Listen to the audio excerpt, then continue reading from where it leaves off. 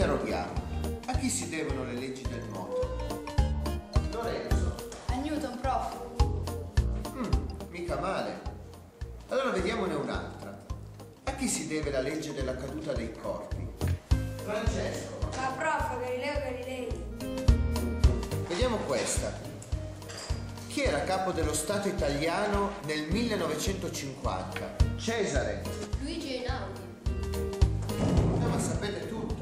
Vediamo questa. Chi era il fondatore del futurismo? Carlo. Filippo Tommaso Marinetti. Ma è impossibile. Allora vediamone un'altra. Come si concluse la famosa battaglia di Waterloo? Noemi. Con la sconfitta di Napoleone Bonaparte. Tutte le risposte, prof, sono su Mondo Erre. Regalati un abbonamento. 10 numeri di Mondo Erre, soli 23 euro.